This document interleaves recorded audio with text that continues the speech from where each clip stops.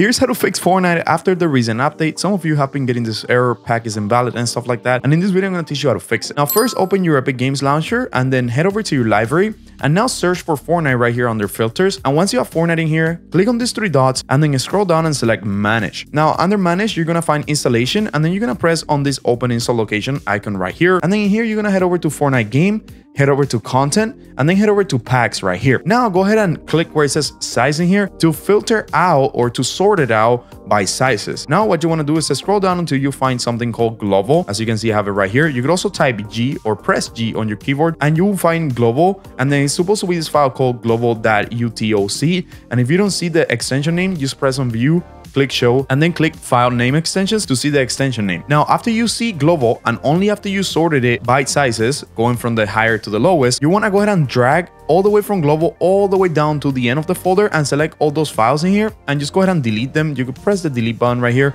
or press delete on your keyboard and that'll delete all those files from there. Now, after you've done that, you want to close this installation folder, go back into the launcher and then open the options of Fortnite one more time. So click on these 3 dots and click on manage. And then in here, you want to press where it says verify files. So click on verify right here. Now, this might take a couple of minutes. Just go ahead and wait for that to finish verifying. As you can see, it's almost done for me right here. It was actually really fast. And then after doing this, guys, you should be able to open Fortnite without any troubles. Now, as you can see, the game finished verifying files and it says updated. Now we could come back into the launcher and hit play. And as you can see, Fortnite will open without any issues, guys. If this video helped you out, don't forget to subscribe and I'll see you guys next time.